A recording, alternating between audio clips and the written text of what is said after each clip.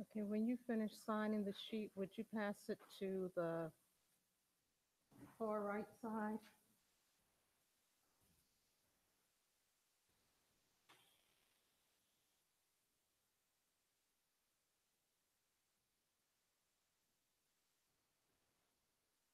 Okay, according to the clock up here, it's 10:58, but it looks like we have a pretty good group here, so I'm gonna go on and open up the event for today. Good morning, everyone. It is an honor to have you here this morning to help us celebrate the second African Lecture Series sponsored by the Africa Council. The idea was discussed by members of the Africa Council for many years, and we finally incorporated the idea a few years ago when UGA hosted our first Africa Lecture Series. And we hope to continue this event every year. Internationalizing the curriculum is one of the initiatives of the University System of Georgia, Middle Georgia State University, and the Africa Council. In addition, this lecture series every spring semester will complement our annual Fall Southeast Model African Union Conference, which is in its 22nd year.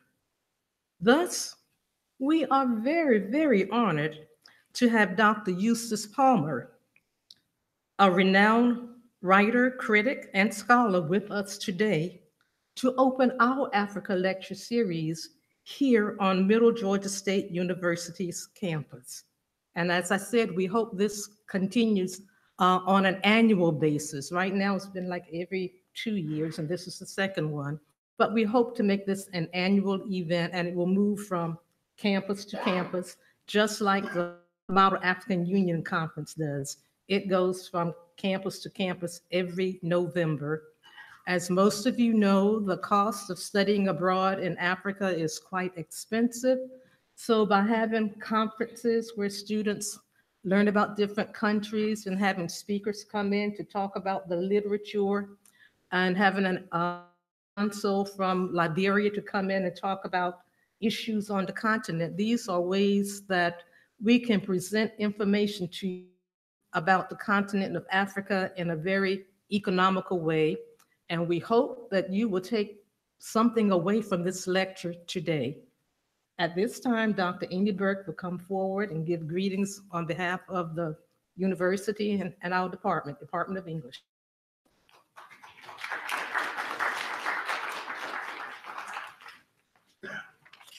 Good morning. Let me also extend my greetings to everyone here today, particularly our esteemed guest, Dr.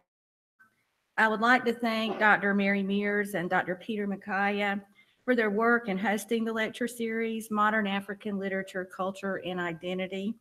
I would also like to recognize Dr. Mears, my valued colleague in the English department, to thank her for teaching a newly developed course this semester, Studies in African Literature, and I see some of her students here today.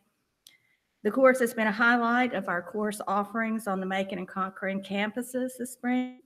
Dr. Mears also serves as advisor to the Southeast Model African Union Student Organization here at MGA and was recently elected chair of the University System Africa Council. Thank you, Dr. Mears, forward to the lecture today, and thank you all for coming.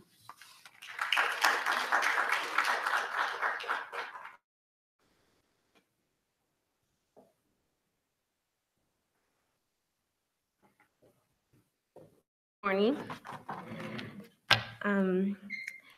A native Sierra Leonean, Dr. Palmer, in Sierra Leone and the United Kingdom, where he obtained an honors degree and PhD in English language and literature from the University of Edinburgh.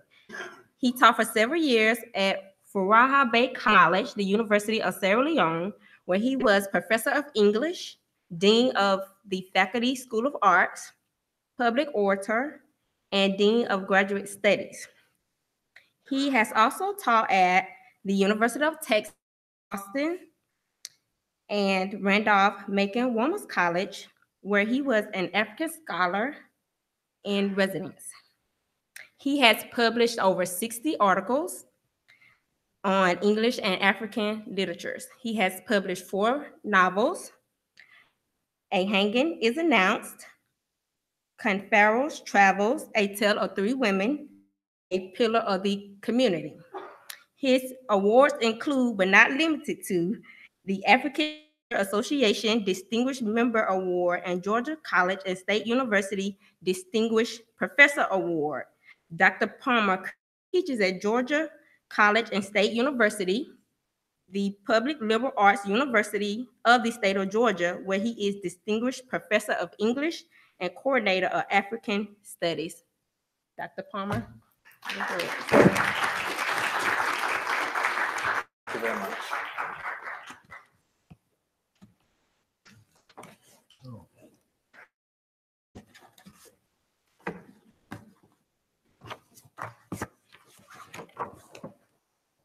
Well, good morning, and thank you very much for that delightful introduction. I'm really honored to be the guest speaker today in this Africa lecture series. I'm very grateful to my colleague Mary and Peter for arranging this, because I've been a member of the University System Africa Council since about 1995. Therefore, I'm in the middle of all the arrangements that council makes.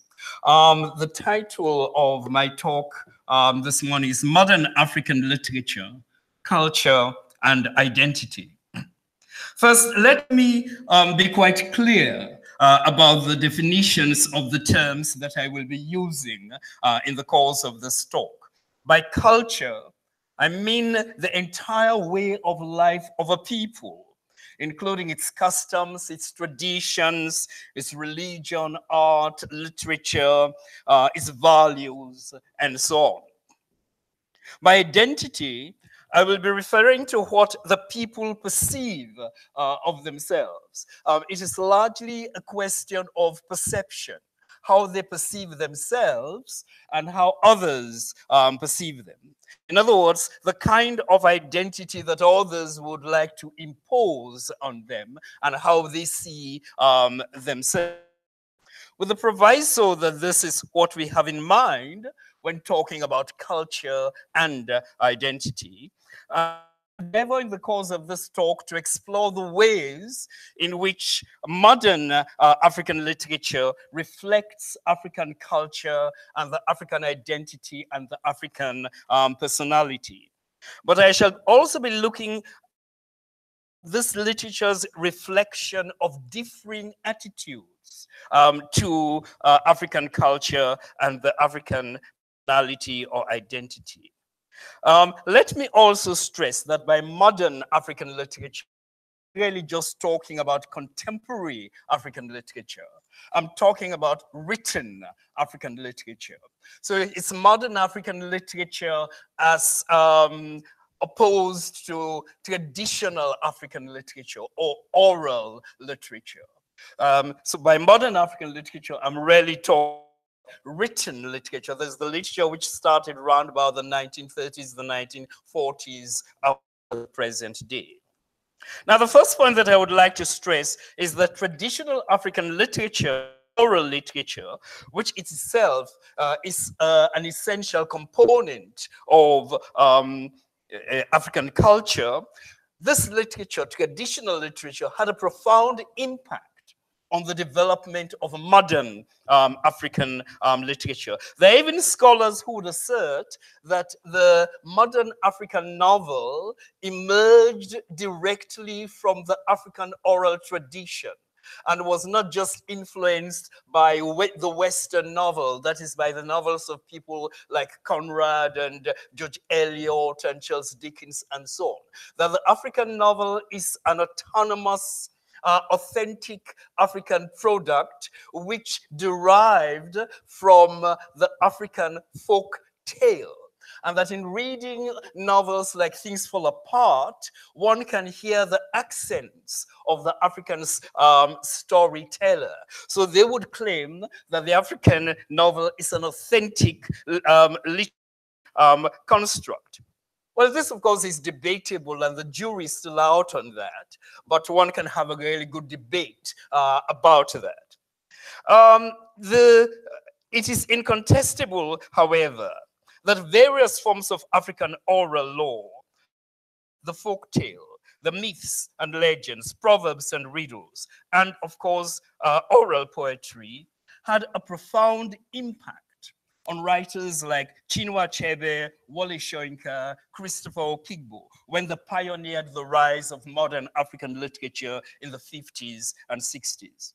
Some of these writers, like Chinua Achebe, incorporate aspects of the oral tradition into the novels. Tales, for instance, in Things Fall Apart.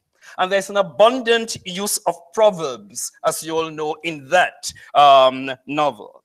Moreover, these tales are just embellishments.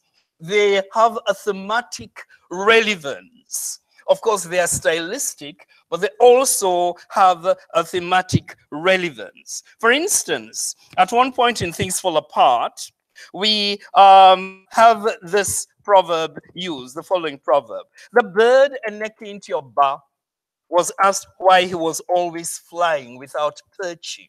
In other words, he was always flying without stopping. And he replied, men of today have learned to shoot without missing. And therefore, I have learned to fly without perching.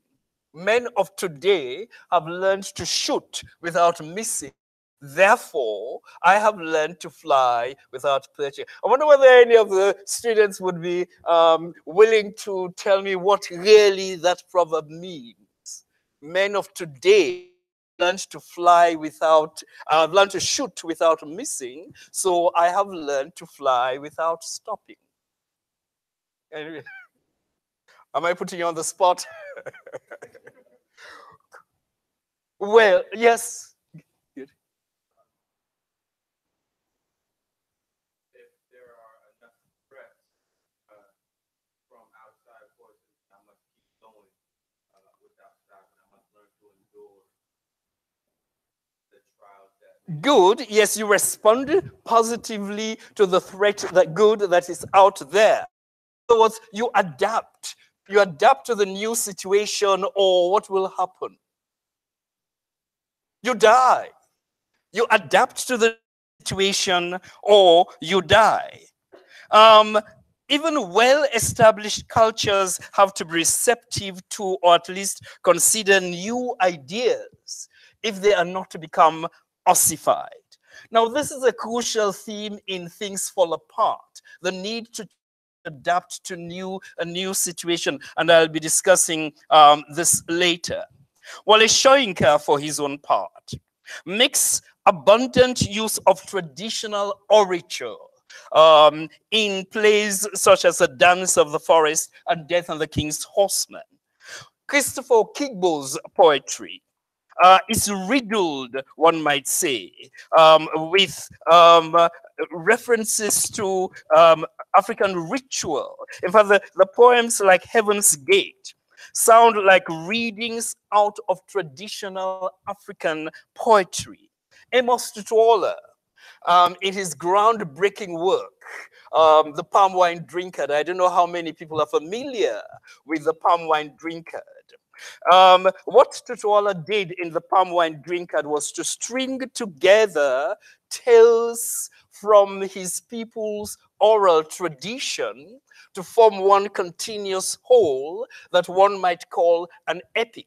Just as Homer, as you know, in order to create the Iliad and the Odyssey, strung together tales from the Greek oral tradition.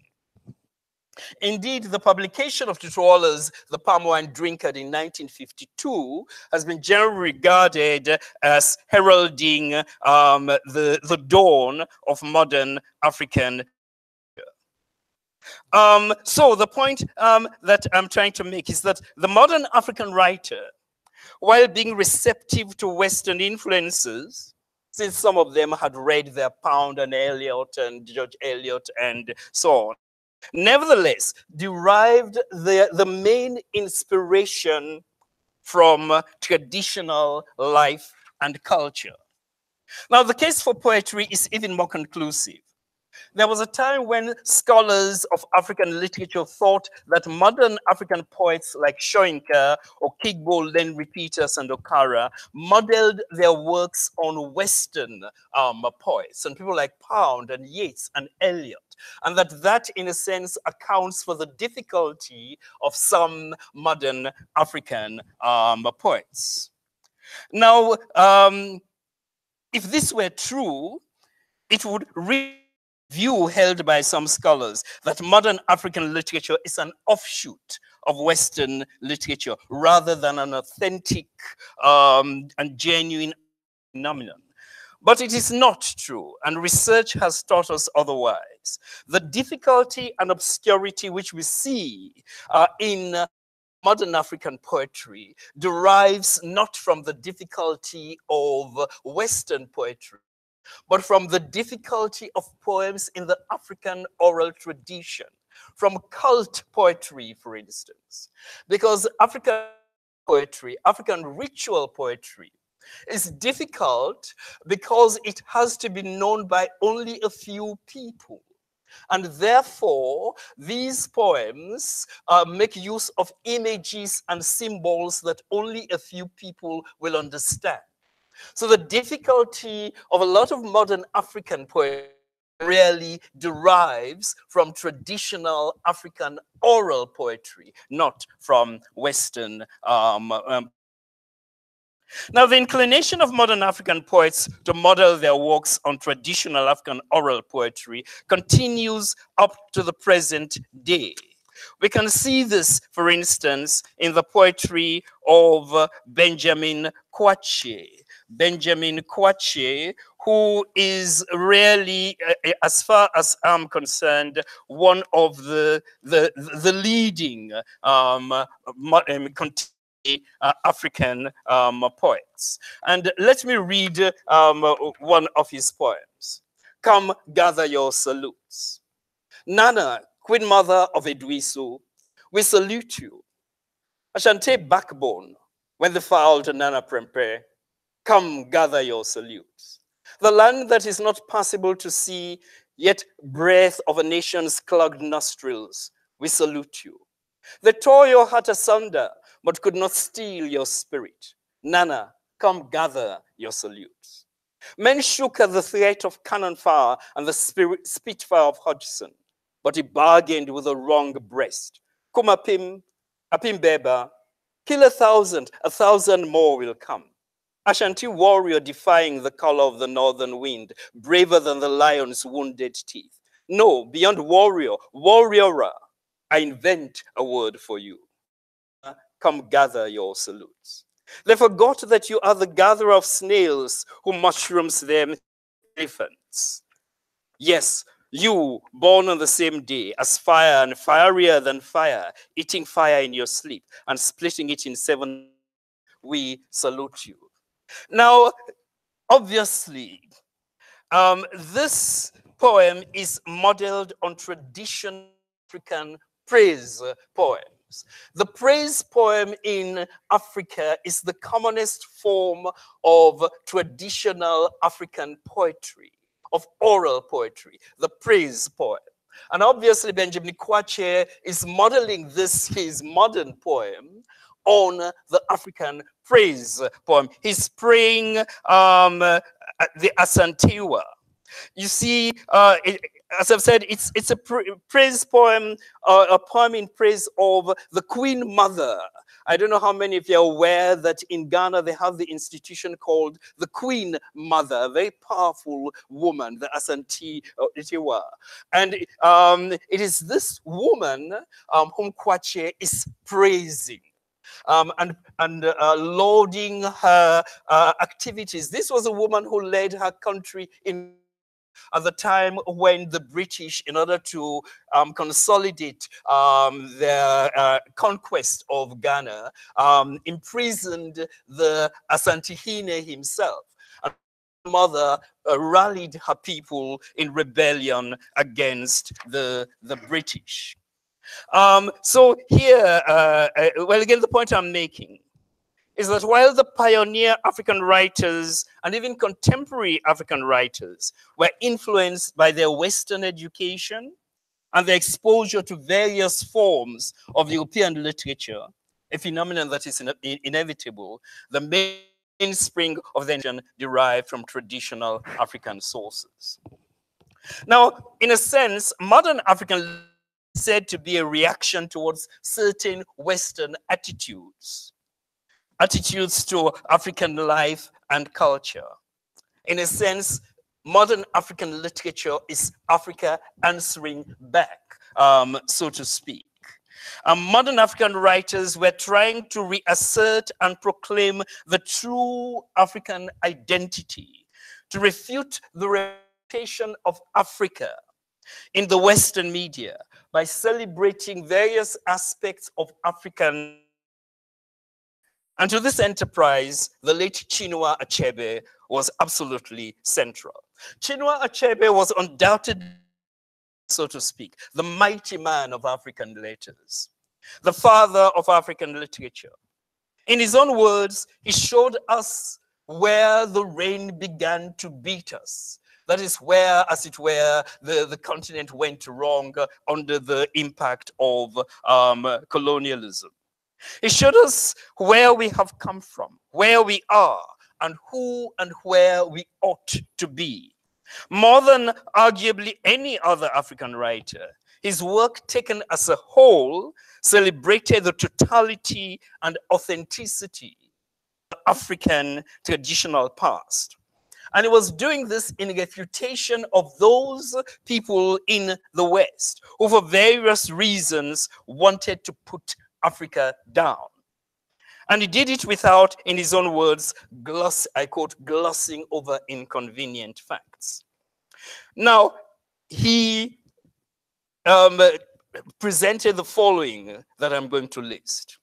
The traditional past, which I've mentioned, the clash between that traditional past, that traditional culture, and the new methods and values introduced by an ignorant, arrogant, and uncomprehending imperialist onslaught. He presented the temptations and indeed the complexity of the problems facing the new African elite as they prepared countries to independence. He presented the strains and stresses in African life during the immediate post-independence era as African nations sought to rediscover themselves, redefine their values, and respond to problems that were partly the legacy of colonialism.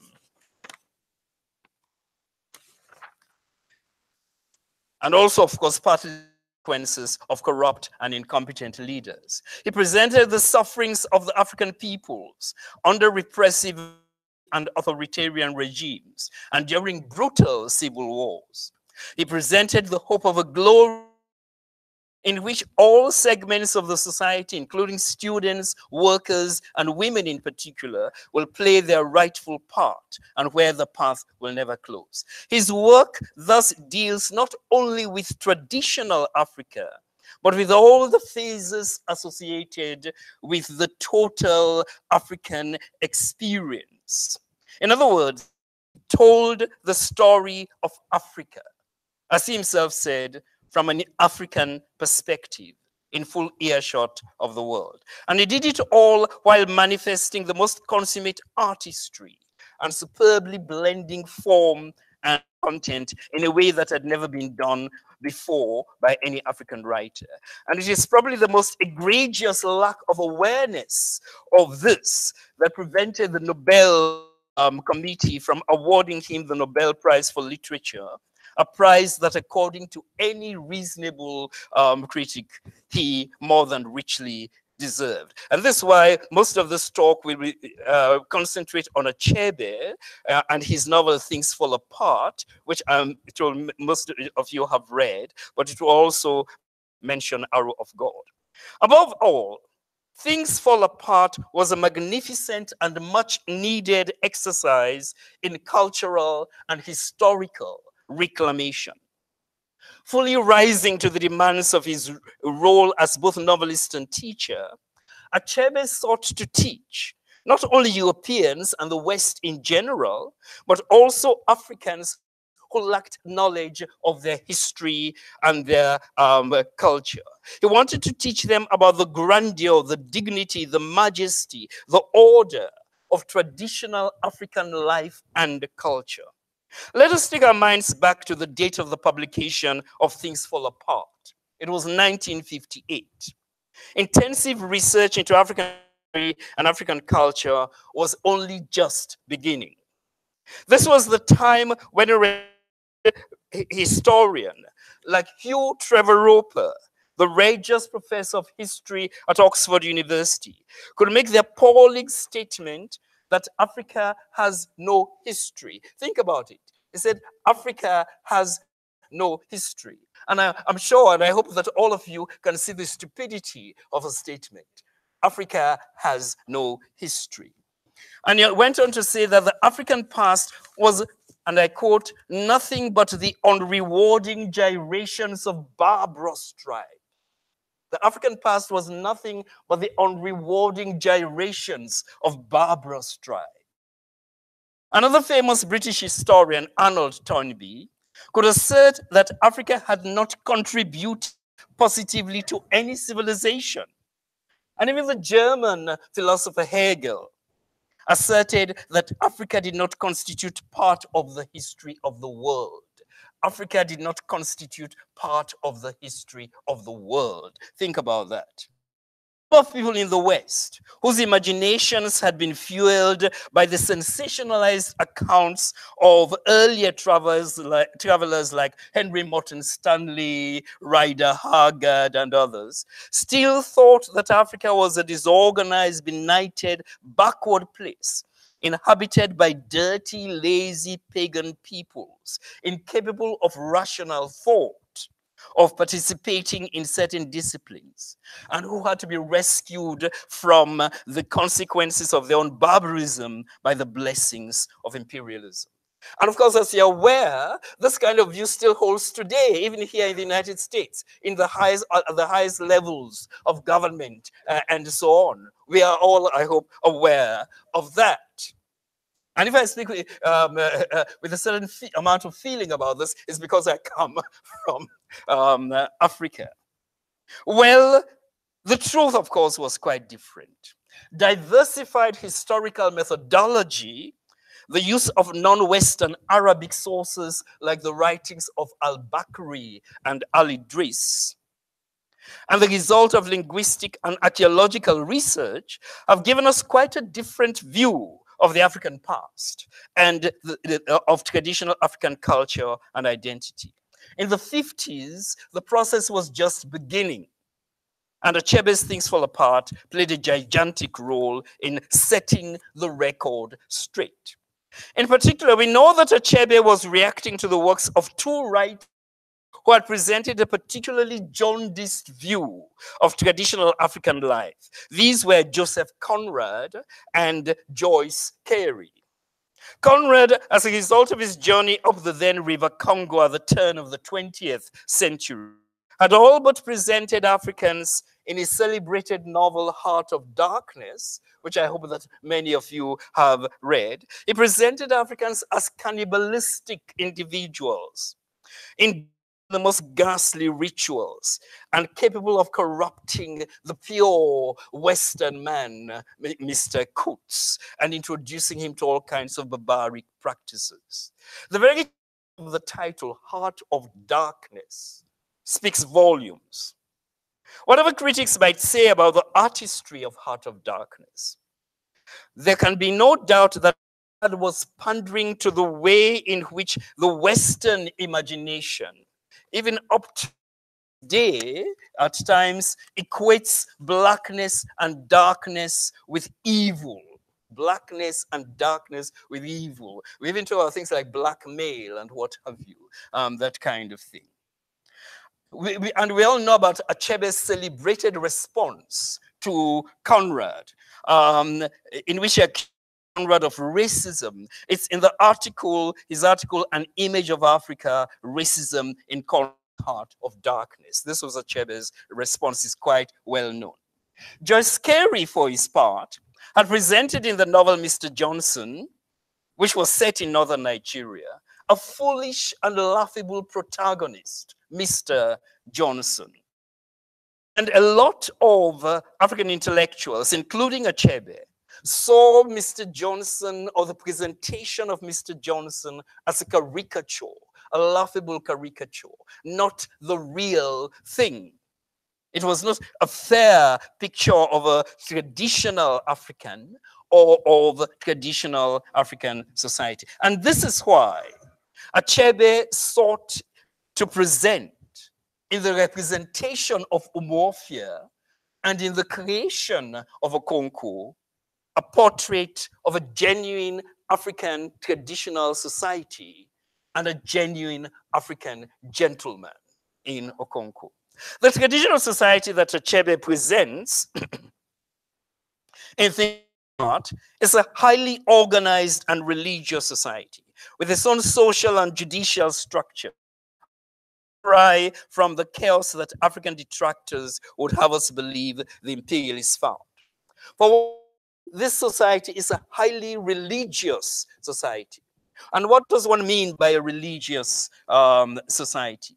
If by a religious people, we mean people who believe in the existence of a supreme being or supernatural being, and people who obey the dictates of those supernatural beings, then there could be no more religious people than the inhabitants of Umuofia. This must surely be one of the most important aspects of Achebe's legacy, his demonstration that traditional Africans had religion. They were not pagans. Remember, this was 1958. Before the culmination of the civil rights movement here in the United States, when only one sub-Saharan country, Ghana, had gained its independence. And there was tremendous ignorance about Africa in most of the world. So we see the religious practices in Umuofia. We see the complex hierarchy of gods and deities, major and minor. Ani, Ojuku, Ifejioka. The entire lives of the people of Umuofia are regulated by the need to obey the dictates of the gods, however harsh those dictates may be. Indeed, what some might consider to be the harsh practices of these people are dictated precisely by the need to adhere to the dictates of a god. So if a god's oracle says that an innocent 14-year-old boy from another clan must be killed, they feel they have no alternative but to do so. If the goddess Ani says that twins are an abomination and must be thrown alive into the evil forest, or that anyone who dies of the swelling sickness should not be buried in among the community, then so be it. The case of Ikemefuna is interesting, and I hope you all know about Ikemefuna, the boy who was killed on the orders of the oracle. There is surely parallel to this in the Judeo-Christian scheme. I wonder if anyone can tell me the parallel to this in the Judeo-Christian scheme. The story of Ikemefuna, who was killed by him and others, yes? Yes, the story, obviously, of Abraham and Isaac. You remember the story? God tells Abraham to go and cut off Isaac's head. Does Abraham complain? Does he refuse? No.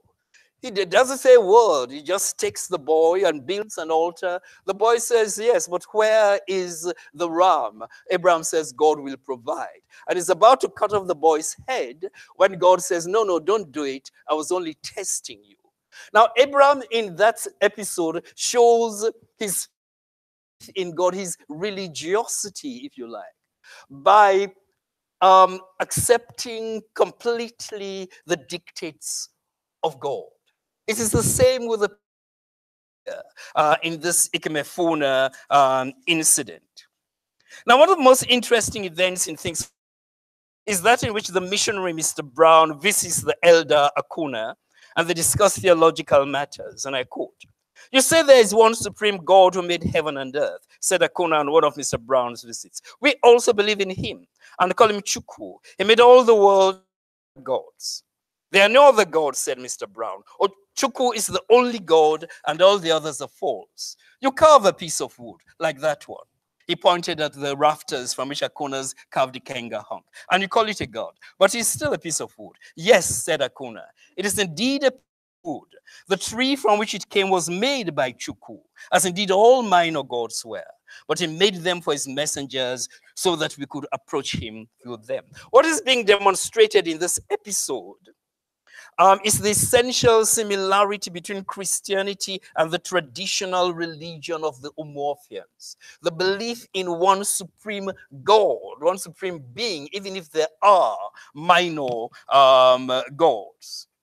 And of course, there are some Christian sects, as you know, who make wooden images of the of supernatural beings and so on. Well, quite a few of the early Western explorers and travelers into Africa took back with them reports of a chaotic society, of people who did not understand the concept of governance, the observation of law and order.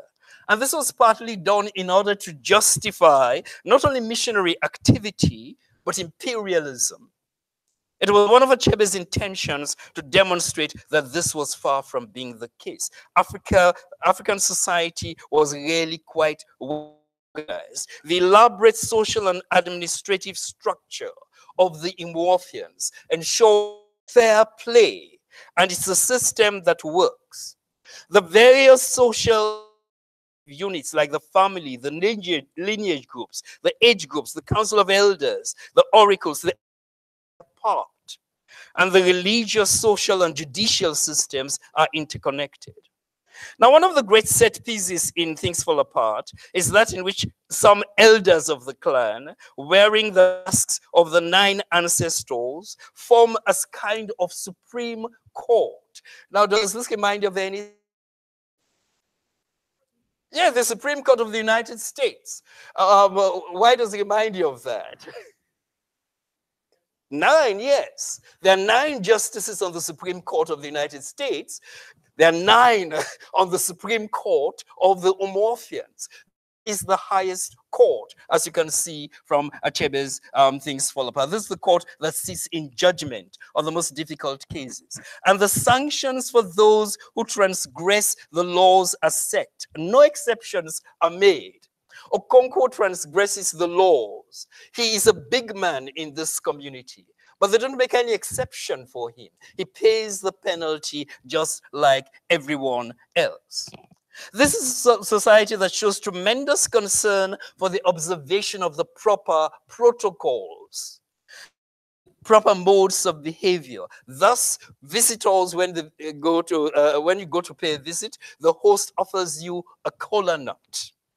Palm wine is poured.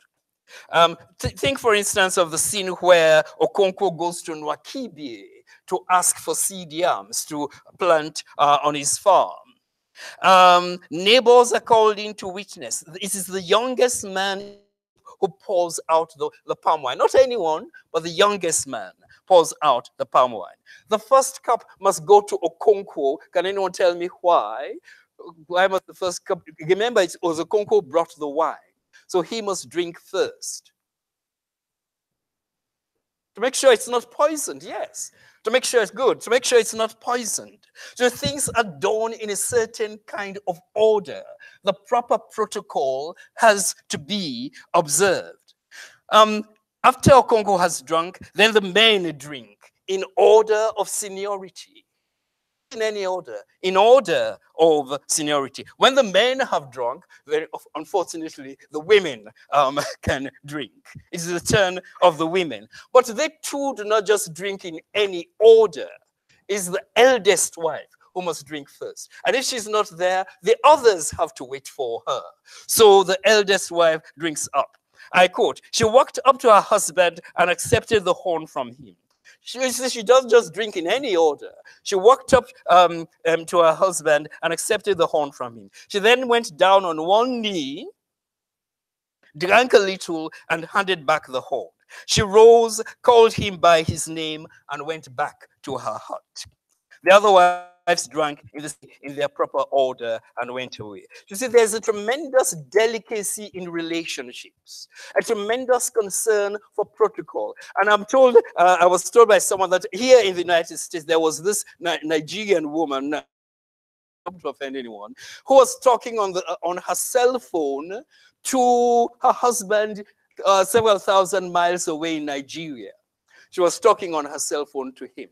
But whenever she mentioned his name, although he wasn't present, whenever she mentioned his name, she did that. Even though he was not present, she had so internalized this procedure that even though the husband was not present, on the mention of his name, was always doing that. And she appeared ridiculous, of course, to others. So a highly organized society, therefore. This is also a society that shows tremendous tolerance and consideration for strangers. And it's interesting that although the British missionaries and administrators take advantage of their position, they're initially welcomed by the people and allowed to stay as long as they behave themselves. I think this is remarkable at a time when we in the United States are concerned about immigration, and there are so many groups that are anxious to keep immigrants out. So this is Achebe presenting African culture, showing that African culture is vibrant and the society is an ordered society, and so on.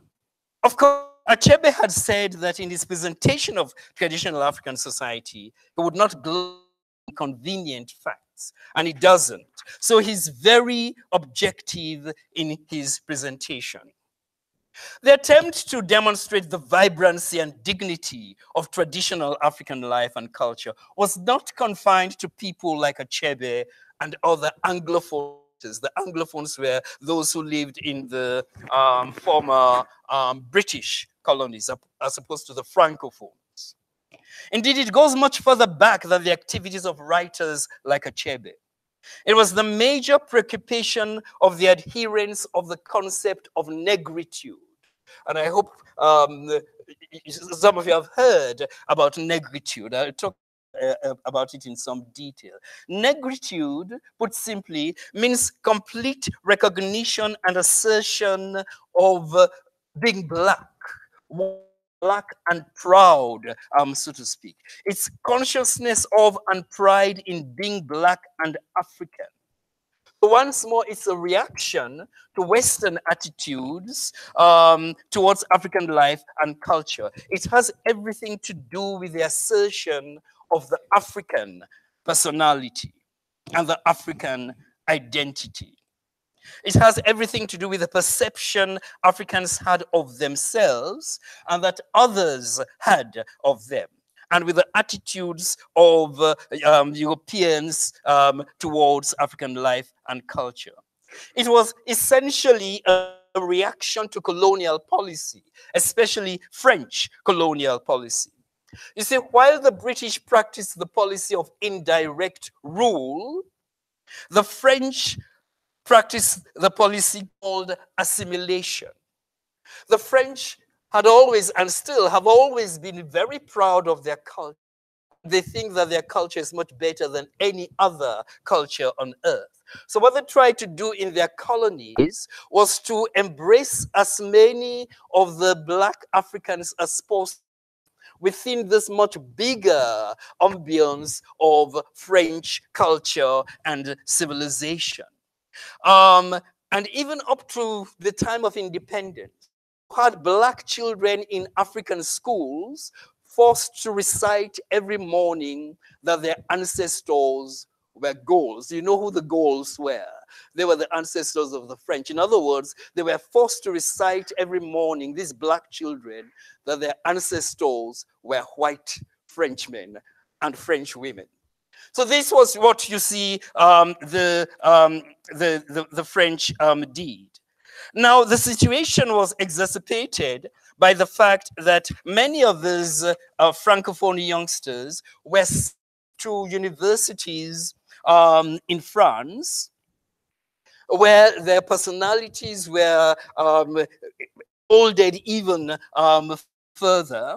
But then they did not get the impression, although they alienated, the word used is alienation, although they had become alienated from their roots in the traditional African culture by being transposed to the West, they did not have the feeling that they were accepted as Frenchmen and French women. They were therefore in a kind of cultural limbo.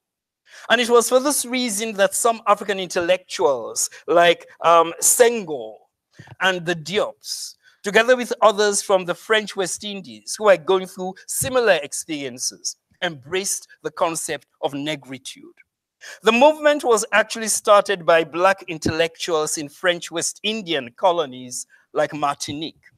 Now, why were the Francophone intellectuals in the West Indies so instrumental in the establishment of the negritude movement? The reason was that they had, remember these were in the West Indies, they had been exposed to a double transplantation. Not only had they been taken from their homes in Africa to the West Indies, they were now being taken from the West Indies to France. So they had to endure a kind of double alienation, and were therefore in a greater cultural limbo. Indeed, the first significant publication by the negritude movement was Aimé Césaire's long poem, Cahiers d'un retour au pays natal, or A Return to My Native Land. The fact that negritude was co-started by West Indian Francophone intellectuals suggests that it was not just an African movement. In fact, I would suggest that negritude was part of a bigger global movement of people of African descent. And it had connections and all kinds of ramifications to Pan-Africanism, the Pan-Africanism of people like Marcus Garvey and W.B. Du Bois, the Black consciousness movement, which was prevalent here in the United States, the Harlem Renaissance. They were all related. And Alan Locke's ideas as presented in the New Negro. The civil rights movement also was part of this. All these were part of the general drive towards the emancipation, the liberation of the Black man, the African man, and so on. They were all out to celebrate African values, to present a distinctive vision of Africa and the Black man, to show that Africa and the Black man, the world over, had a culture and an identity and an essence that were of value, and that the Black man needed to be liberated not only from political shackles, but from cultural shackles as well. The first publication of the negritude movement was a one-issue student journal by French Antillians in Paris in 1932. And it's significant that in that publication, the contributors paid tribute to Langston Hughes and Claude McKay, both of them leaders of the Harlem Renaissance here in the United States. Présence Africaine, a very influential journal which presented the poems and ideas of members of the negritude movement, was published by Alioune Diop in 1947. And in 1949, Léopold Sédar Senghor, leading African intellectual, future president of Senegal, published his groundbreaking and monumental an anthology of Black and Malagasy poetry. an anthology of Black and Malagasy poetry. The French philosopher, Marxist, Jean-Paul Sartre, wrote an interesting introduction or preface to this volume, a preface which has now been regarded as one of the most subtle descriptions of the negritude movement. Negritude also had its Marxist wing. This, in a sense, is quite understandable. The negritudists were opposed to and reacting to the consequences of colonialism, which they saw as furthering the degradation, exploitation of the black man, an exploitation that included economic exploitation. Marxism was also concerned with economic exploitation, but it largely emphasized the economic exploitation of the proletariat. The negritudists recognized the economic exploitation of the proletariat by the bourgeoisie, but they also saw the connection between capitalism and colonialism, another central concern of Marxism. Unlike the Marxists, however, like Jean-Paul Sartre, they could not separate the race problem from the class problem. What they had experienced in the colonial situation was an exploitation based not just on class, but on race. The black man in history had been exploited and enslaved by the European partly because he was black. It was both economic and racial. So the negritudists sought to expand Marxism to include economic exploitation based on race. Let us now just briefly consider the characteristics of negritude as displayed in the poetry. First, there's the insistent embrace of Africa and the celebration and glorification of African values.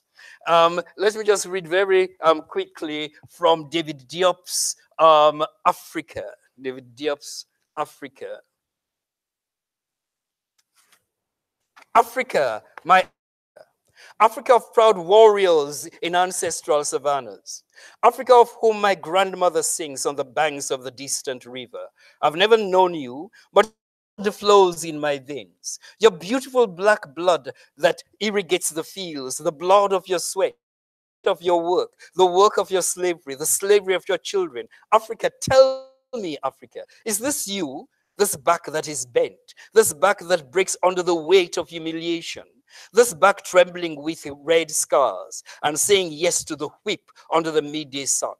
But a gray voice answers me, impetuous son, that tree young and strong, that tree there in splendid loveliness amidst white and faded flowers, that is Africa, your Africa, that grows again patiently, obstinately, and its fruit gradually acquires the bitter taste of liberty.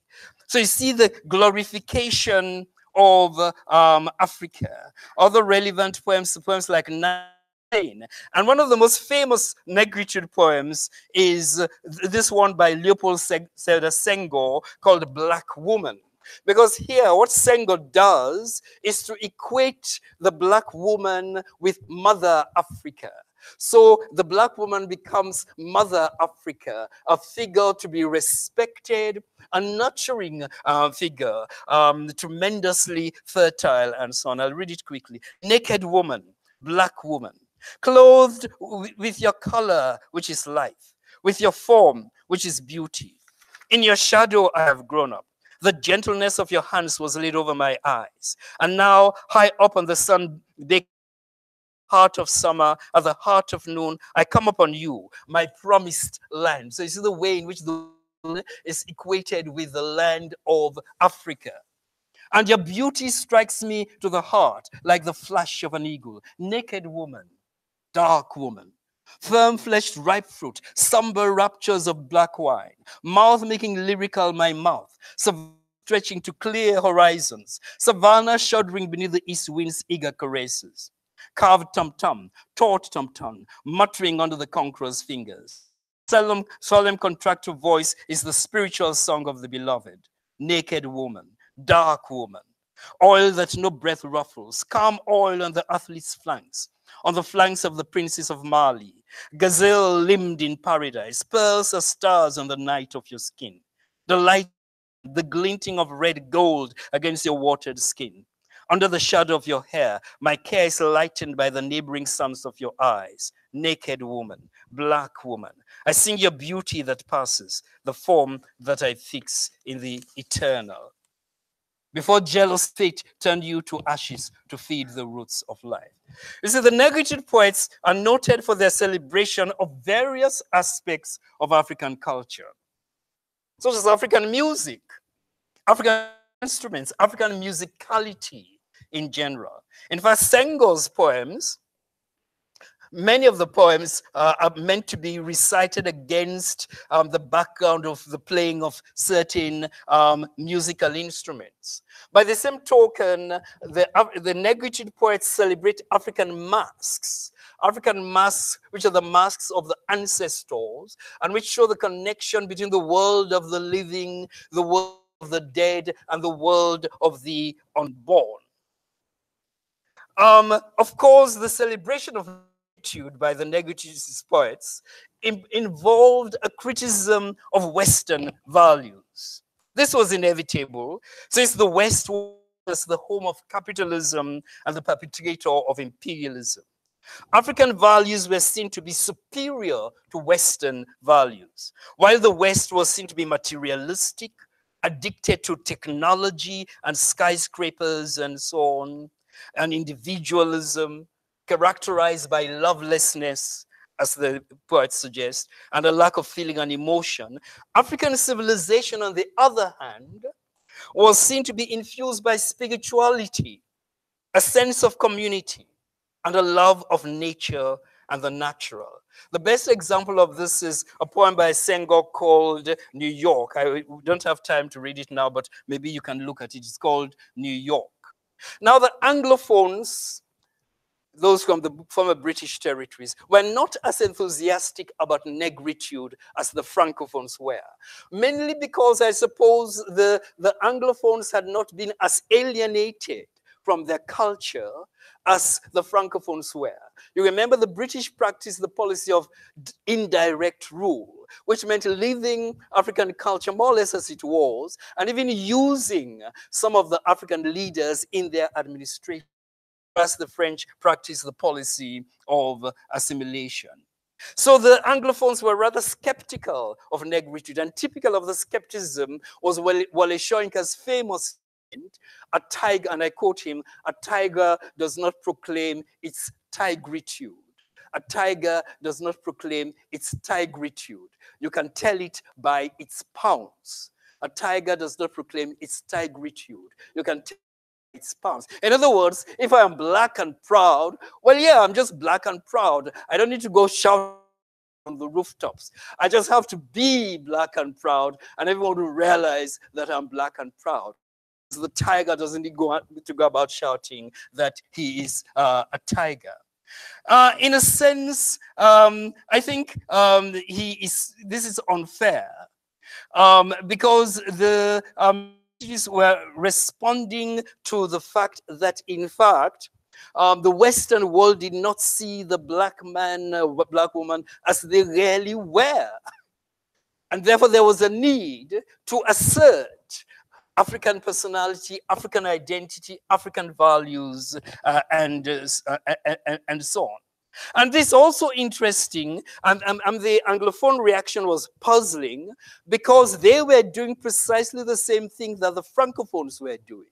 Achebe, as I've tried to illustrate in Things Fall Apart, is in fact celebrating African traditional life and values.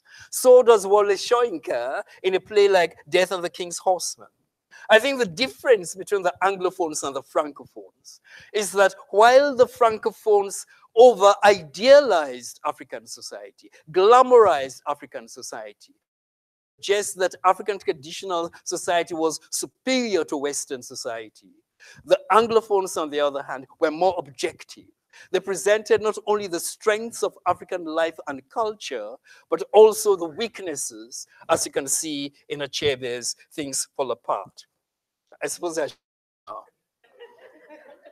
Well, we'll have questions at the end, but I just want to a word about language. You see, language is an extremely vital aspect of culture, one of the most important markers of identity. In other words, the language one uses is who one is or who one would be perceived to be. African writers' use of language is therefore an extremely important factor. We all know that most of modern African literature was written in one or other of the metropolitan languages, such as English, French, or Portuguese, not in African languages. The pioneer modern African writers were forced to write in these languages, not only to ensure wide publication and a wide audience, but also because many of the indigenous African languages were not written languages. And if they wrote in these languages, they would not have an audience at all. Now, this posed problems. African writers were forced to write in languages that were not their own, but they had to reflect a genuine African personality. How was this to be done? One of Achebe's major achievements in Things Fall Apart is to demonstrate for the benefit of later writers how they communicate their insights and present a genuine African environment while still using one or other the metropolitan languages. So Achebe has been at the center of the discourse regarding the use of the English language by African writers. He could have written in his native Igbo, but then Things Fall Apart would certainly not have gained the worldwide audience. And we must remember that one of Achebe's purposes was to educate non-Africans also about Africa. Quite perceptively, Achebe saw that while being a master of the African writer had to bend the language, this foreign language that he's forced to use. He had to bend it to his purposes. And this is what Achebe does. As he himself has said, however, the African writer must do this from a position of strength, not from a position of weakness. In other words, he must have mastered the language first before trying to bend it to suit his purposes. And this, of course, is precisely what Achebe does. I quote him from his memoir, There Was a Country. He says, some of us decided to tackle the big of the day, imperialism, slavery, gender, racism, etc. And some did not. One could write about roses or the air, about love for all I cared. That was fine too. As for me, however, I chose the former, engaging such heavy subjects while at the same time trying to help create a unique and authentic African literary tradition would mean that some of us would decide to use the colonizer's tools, his language, altered sufficiently to bear the weight of an African creative aesthetic infused with elements of the African literary tradition. I borrowed from proverbs from our culture and history, colloquialisms, and African expressive language from the ancient griots, the worldviews, perspectives, and customs from Igbo tradition and cosmology, and the sensibilities of ordinary people. And we have seen the ways in which Achebe makes tremendous use of proverbs, which he says are the palm oil with which words are eaten. And you can study Things Fall Apart, look at Hour of God, and you can see the host of proverbs that he uses to give the African flair to the language that he is forced to use. Proverbs are also a distillation of the wisdom of the people, so that by using the proverbs, Achebe is not only solving a linguistic problem, but he is also representing the traditions, almost the history of the Igbo people. And some other writers have followed in his steps. Finally, there's the issue of who is the African writer. What is the identity of the African writer? Must the African writer be born in Africa? Must the African writer be Black? That would exclude Nadine Gordimer or Kutsi or Naguib Mahfouz.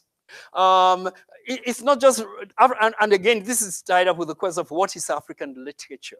Must African literature be literature about Africa? If we say that, we would have to include Rider Haggard and Conrad, and think of including Rider Haggard and Conrad. What one can say, I think, is that the African writer must exude a certain African sensibility. And this is why we might have to include people like Aminata Fauna, and who had an African father, but a Scottish mother, and has lived most of her life outside Africa, but she exudes this sensibility. And there are Africans who, though born in Africa, have lived quite a lot in the West, but they're still writing. Have they retained this African sensibility? Or are they, as one critic said, merely like the spider, regurgitating things from their entrails without deriving new sources of inspiration on their residence on the continent? So all these issues are there. Some people have said we must now talk about the diasporic writer, the writer who lives in the diaspora but writes about African things. The debate is still going on that. Well, you can see that modern African literature is vibrant, and the point I'm making is that it derives its strength and so on from African traditional life, African traditional culture, from the conversations also about the African identity and the African personality. I hope I've left enough time for questions. Thank you.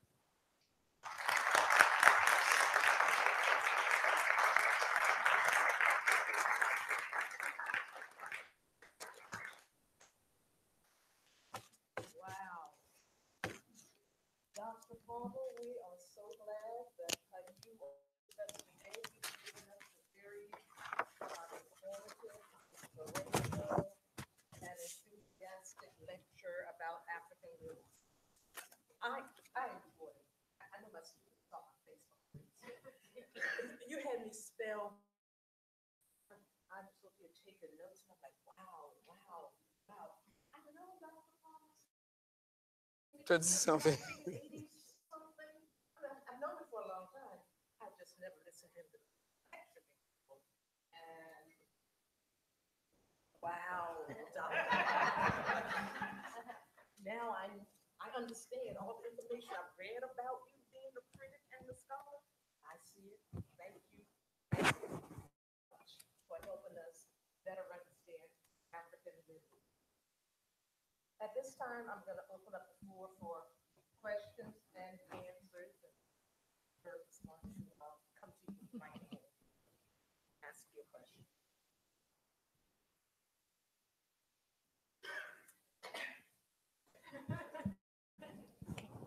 Okay. Okay. Would you say that like European literature and stuff has gone through things like romanticism, naturalism, realism? Would you say African literature has done anything like that, or would it be more of the storytelling? Would that be their that kind of Oh, thing? it's much more than a storytelling. There's also experimentation in African literature.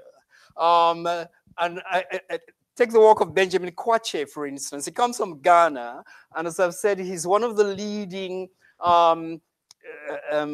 contemporary African writers, and he's doing all kinds of tremendous things. I've recently been reading an epic which in verse, a book-length epic written in verse, and it's about the first time that this has been done in Africa, and it makes use of blank verse, of free verse, but also of rhyming couplets, of rhymes, so that you have the impression of compactness when you see the rhymes being used, but also of fluidity and fluency and so on. A tremendous achievement. However, I think one must be careful about applying concepts like romanticism and modernism and so on to African literature. Because again, one might be tending to seeing African literature as an offshoot of Western literature, which I have said it isn't.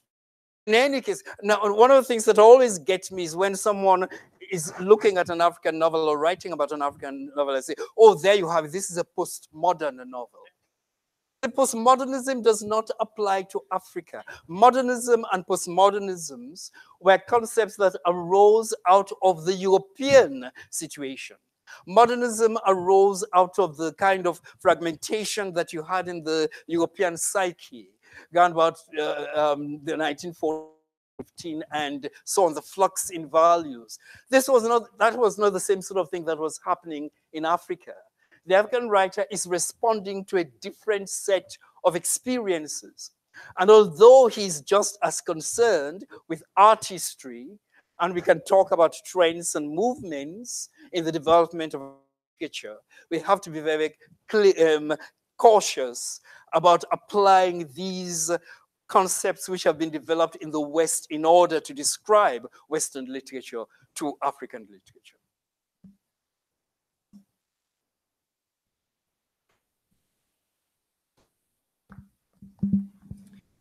Dr. Palmer, what are some themes, forms, and styles that modern writers and future writers should make sure that are uniquely African, that they should make sure that they embrace in their writing as they move forward? Yeah, thank you for that. Modern African writers, well, of course, at the start, they were very much concerned with the clash between imperialism and traditional African society. Then they moved to the whole issue of the resistance to European imperialism and so on. But after that, they concerned themselves, and this is what they concern themselves with now, and this is what I think they ought to concern themselves with mostly, the current state of African affairs. In other words, what we Africans have ourselves made of the African continent after imperialism. This is the kind of area that is called social comment, commenting on the nature of African society after independence as Africans seek to define their values and their position in the world community.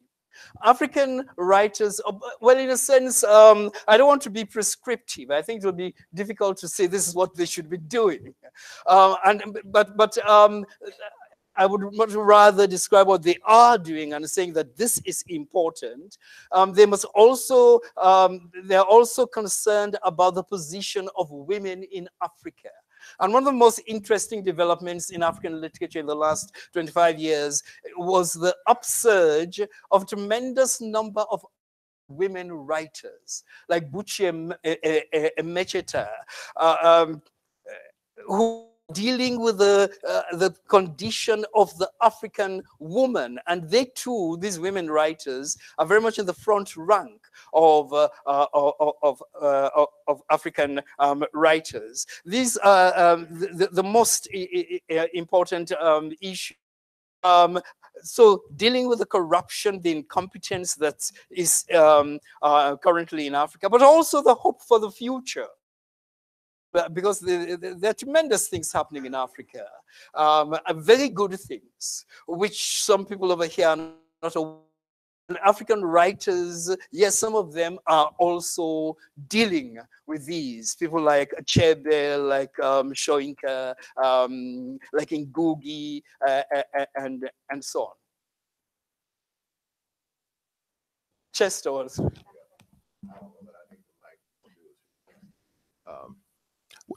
What do you think about some African science fiction writers like Nnedi Okorafor? Well, quite honestly, that is not one of my areas. Science fiction. Okay. It's not one of my. But what do you think about African writers writing science fiction, since that's a Western, you know? Well, again, one must not be prescriptive and say that this is the African writer must do. The African writer must not touch that kind of area. If the African writer feels that science fiction is important, that Africa must in fact be engaged with science, then I think he has every right to write about science fiction. And mark you, what is science fiction today might well be true science tomorrow. true science tomorrow. So it isn't just science fiction. Science isn't, whether it's a vision of what will happen in the future or not, is engaged with the development of humanity, with the development of the world. And the African writer also should be engaged with development. Africa certainly needs to be engaged with development. Therefore, I would not say that he should not touch science fiction. Of course, yes? What about, I mean, like I'm talking about, who looks at African myth, what we call in the West myth, Yeah. right? Belief, rituals, ceremonies, etc., as science. And that becomes the stuff for science fiction. There's See what I'm nothing saying? wrong with that. Yeah. Because quite a lot of African so-called myths, what a lot of people would say is myth, has rarely got a scientific basis. I could give you one example. There are certain African medicine men, and I prefer to use the expression medicine men rather than witch doctors. Medicine men who are the best curers of fractured bones that I know. Oh yes, and I tell you what they do. When you go to them with your fractured, your broken bone, they try to invoke the spirits, and it looks like myth and something supernatural kind of thing. Then they'll say to you, okay, go and bring me a white cock. It's always white. And bring me some other things. And then he recites his lines, he tries to invoke the spirits, or he gives you the impression that he's invoking the spirits. And maybe he believes that he's invoking the spirits.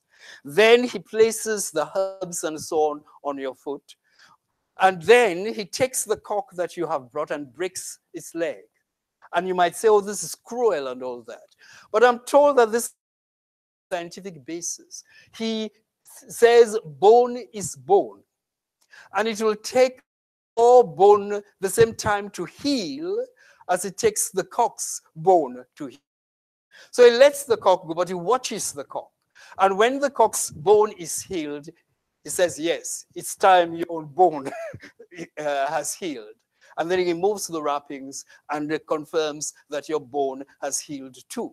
So it might look like superstition and all that, but it has got a scientific basis. I tell you another thing. These medicine men are the best people for curing insanity. I know this myself. You know, two young men where I come from, they were as mad can be. If their parents had taken them to the local psychiatric hospital, they would just have languished there. But their parents took them up country to the medicine men. And believe me, when they came back, they were healed. I saw them, both before they went and when they came back. Now, they were rather dodgy on their legs because, see, part of the treatment is beating. You see, the medicine man, and again, of course, there are incantations and all kinds of things. But he reasons, he says, this man, with him, he will not understand it. But you can feel your beating. This is how he argues. Do the cures. So African myth, my brother was also interested in, was telling me that at times you go to a medicine man and ask him to kill someone for you, and he sends a snake which you might not see, and the snake will pierce your foot and all that kind of thing. You don't see it.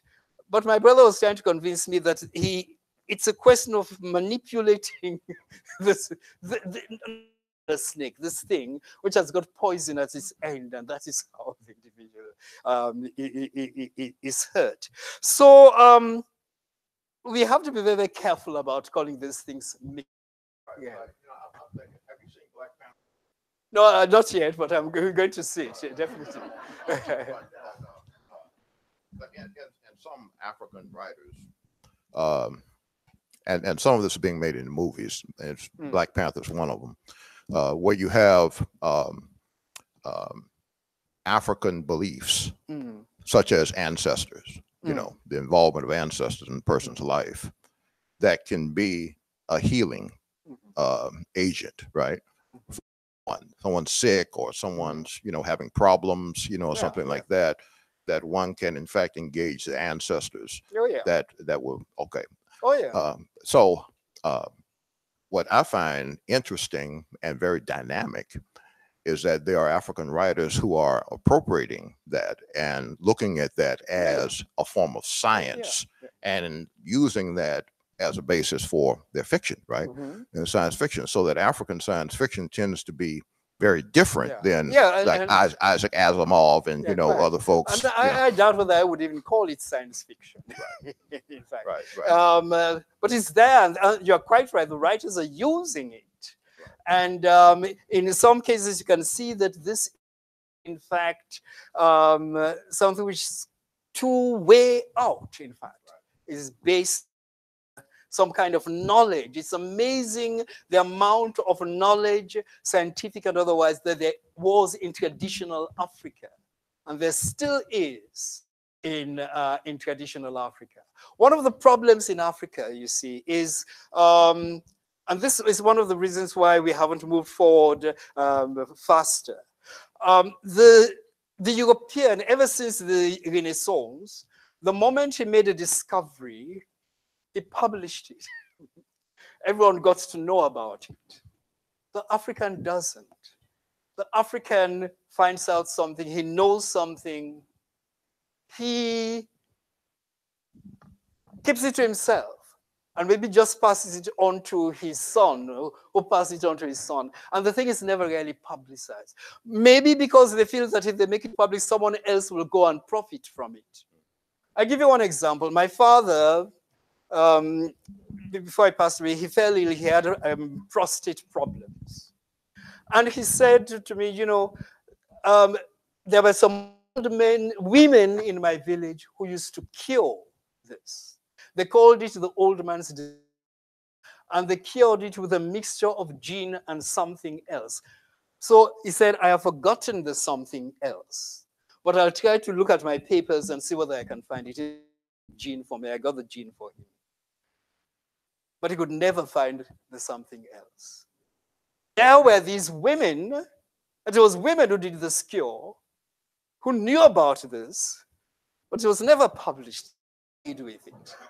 So I honestly think that this is one of the problems with Africa, this belief that you must keep it in a cult, and only members of the cult must be aware of it. This, I think, is something we ought to rethink.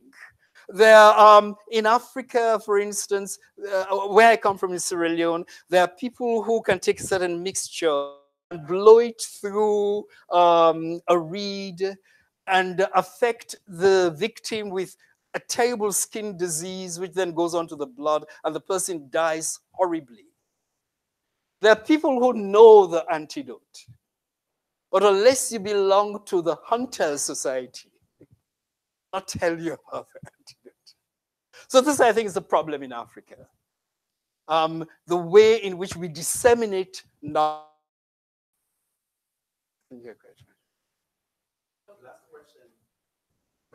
Good picture. As an African literary critic, what do you see as some of the major weaknesses of African writers? Like,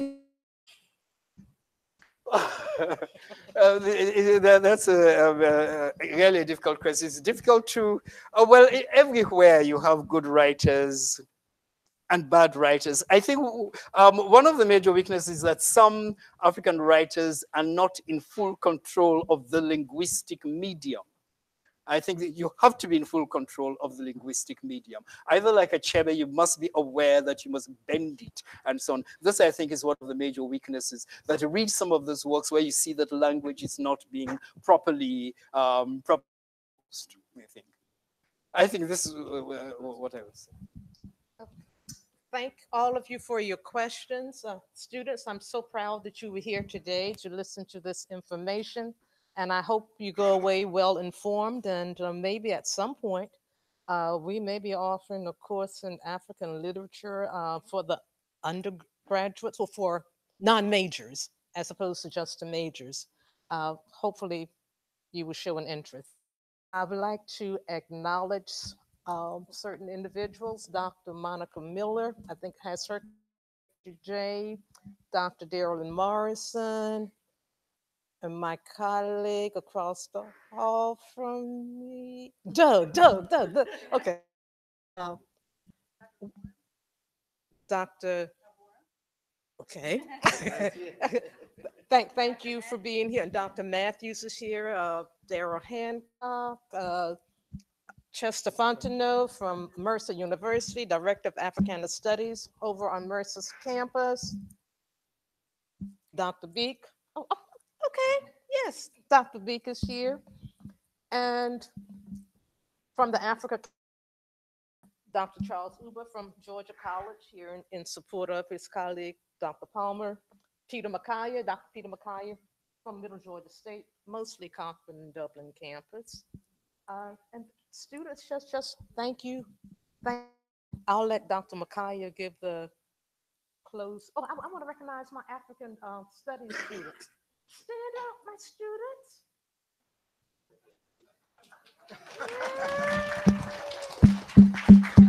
Look at the program that you have. 3 students did.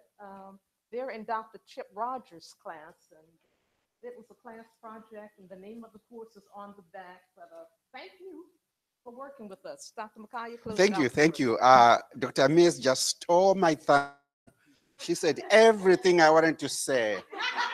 But let's give Dr. Palmer a round of applause.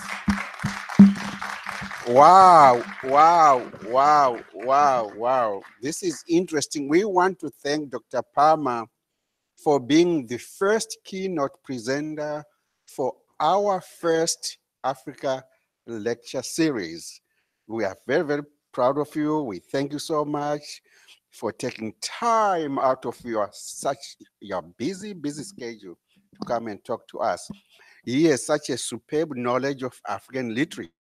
You know, growing up in Anglophone Africa, meaning we were under the British, we were not exposed to a lot of work or works done by Africans. We were, I was an expert in Shakespeare. I could read everything on Shakespeare, you know, all those. But we never had a lot of exposure to works done by Africans. And see, when I started to hear people like, Dr. Palmer, he used to visit Zimbabwe, University of Zimbabwe. He's known all over Africa. I was just so impressed. To cut the long story short, we thank you so much for coming. Ready to go. Thank you, thank you, thank you.